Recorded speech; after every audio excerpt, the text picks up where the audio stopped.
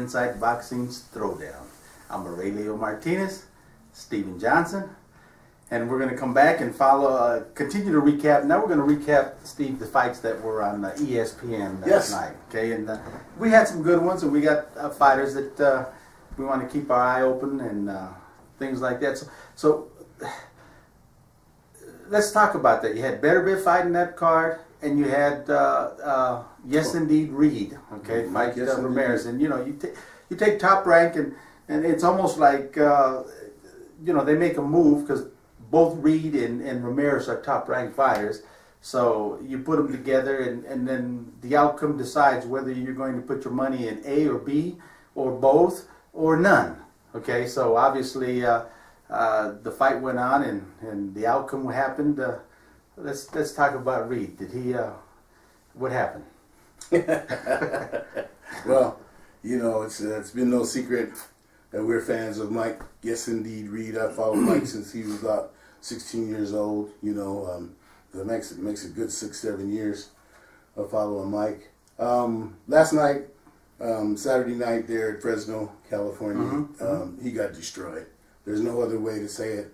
He just flat out got destroyed. Jose Ramirez, Olympian. Yep. You know. Yep.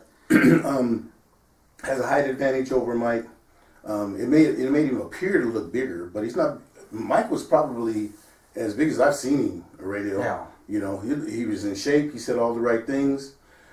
He wasn't prepared for what Ramirez does, and once again we had a slight advantage because Jose Ramirez has fought 3 Colorado boxers. Oh yeah. Remember he fought Daniel Calzada. He fought Rob Franco. And Manny. And Manny Perez. Okay, and he got wins over all of them. So he knows how to deal with veteran fighters. And I think it looked to me fairly obvious that his corner had decided, Freddie Roach had decided, you know, let's go jump on him right away. Let's waste no time. Go jump right on him. And for the first round, it was competitive. They went at it, but towards the end of the round, you saw where Mike got stung a couple of times. In the second round, Ramirez wasted no time and blasted him out. You know, I'm with you. I think Mike Reed, we follow him, wish him well, and kind of follow his career because he's got some talent. Okay? Yes.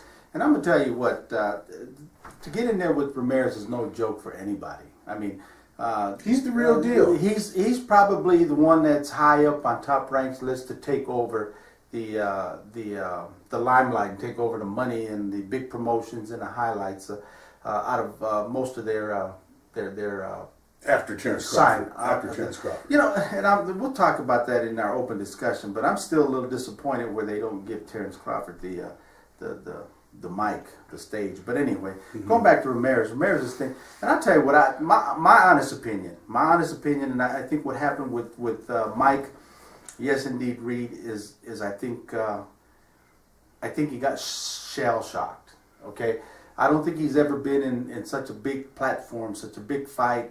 And even though you can tell yourself, I'm ready for this, it's not until you're up in that stage and them lights come on that, boom, you're in there. There's nothing you can do. Okay, and it's an enormous thing. It's something that I think just took him at the last minute, and it affected him because, you know, he didn't fight. He gave Ramirez too much respect, felt his power. But the thing about it is, when you get to that level, you cannot succumb. You cannot give your fighter respect. You cannot give him any indication that you're hurt or that a punch had any effect on you. There's a lot of mental things that happen, and because he was shell shocked, the mental aspect just went out the door. Well, you know? I think one of the things, good or bad, about things nowadays is we get to, you know, they give us a perspective, and Jose Ramirez got $75,000 and Mike Reed got $35,000, which meant that Mike was the B side. So for us to even, you know, think that it was evenly matched as far as Top Rank was concerned, I think we kind of get a perspective from there. But going a little bit deeper into the fight, like I said, I think you made a good point. And I had asked before in prior shows, why didn't Top Rank have Mike headline a show in Washington, D.C., in his area. Yeah, you sure they did. never did that. And they put him a headliner here on ESPN, big time, Saturday night, and you might be right. And he's never been there. He's never been at that level. They've never been at that level. Not even having never been in a main event. Yeah. You know, it made it a little tough for him. Yeah. I'm concerned now what happens to Mike. Well, as far as Top Rank is concerned. You have to be concerned because I think he could, as a fighter and his team, I think they can. I think they can grasp all that, take it into experience as an experience level, learn on it, and come back and be a much better performer under the big lights. Okay. The problem, like you say, is what happens now with Top Rank's decision. You know, Top Rank will drop you like a dime, bam. You know, they're a business. Yeah, their financial investment. They're a big business, and they make investments and. You know, just like, you know, Mike Alvarado, they dropped him after they felt that he couldn't bring the big money in for him anymore. That's the way they work. So now, whether they think they can bring big money with Mike Reed or not remains to be remained. Well, let's to be honest with you, I think they'll probably cut him from the roster. You know, I don't know about that, but let me just say this. I think the one thing we had last weekend or 2 weekends ago, we had another one of my guys I know from back east, and that's Alontes Sly as a Fox. He got beat. Father-son combination, okay? Got beat, okay? Made it a little bit competitive at the end, but still he got beat. Then you come back and then we have Mike Reed and his dad. And they can compete. In our third segment, we are going to talk about open discussion. We'll talk more about father-son combinations, but for Mike, I don't know if Top Rank drops him. But I think that his next fight with Top Rank will be a statement-making fight. And I could see that possibly being somebody like against Mike Alvarado. And whoever would survive that stays right there in the mix with Top Rank, and the loser would be gone. Well, you know, you make a good point because even though Top Rank released Mike, and he's still in their mix. They still got their eye on him because he's been fighting on a couple of their cards because they want to see if he can still bring. Mike's still a draw. If he can bring the cash to the table. Right, Mike's still a draw, and like I said, that'd be good. That'd be Mike and Mike Reed and Mike Alvarado. But that's a fight I'd like to see. Well, good. Okay, let's move on. What about Artur Beterbiev? Yeah, Artur. Yeah, but, Beterbiev, and he talked.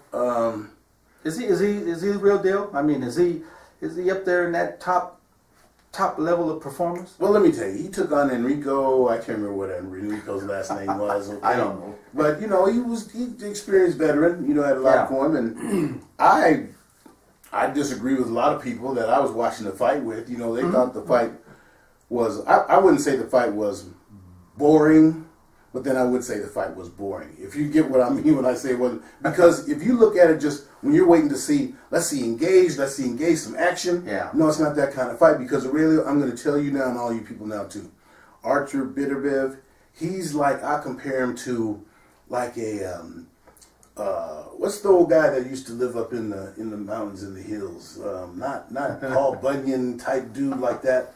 He's just a hard man. Okay? You watch him fight, he's a hard man. He's not doing anything fancy.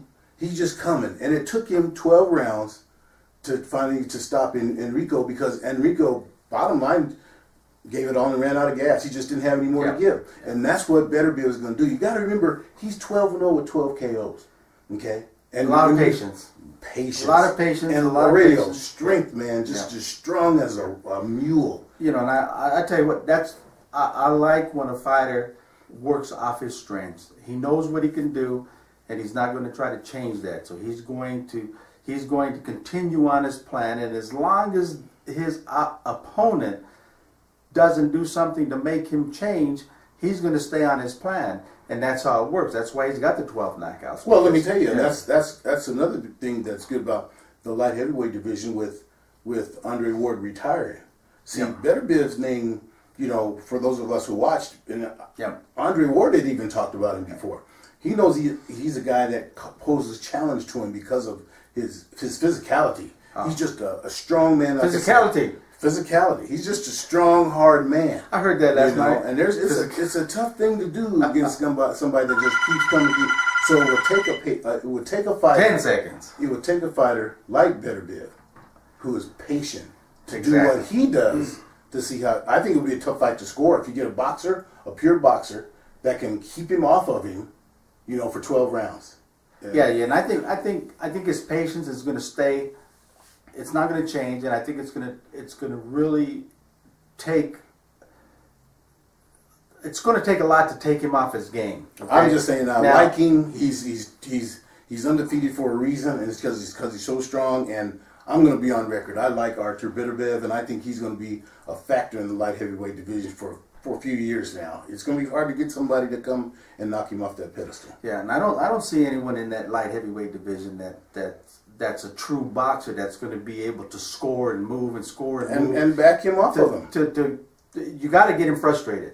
Okay, and I don't see anyone right now in that division that can do that. So, ugly style. Yeah. Nothing about him that, you know, there's nothing about him where you say, oh wow, you got to watch this guy. Yeah. Unless you're like a guy like me and you've seen this background of what's going on with him. He's a tough man. He's a tough man. All right, that's the end of our second segment with Inside Boxing's Throwdown. Our third segment will come back, open discussion. We're gonna have a little bit of a conversation here about father-son combinations and why 90% of the time that they don't work to the degree of matching up to what the father did inside of the ring.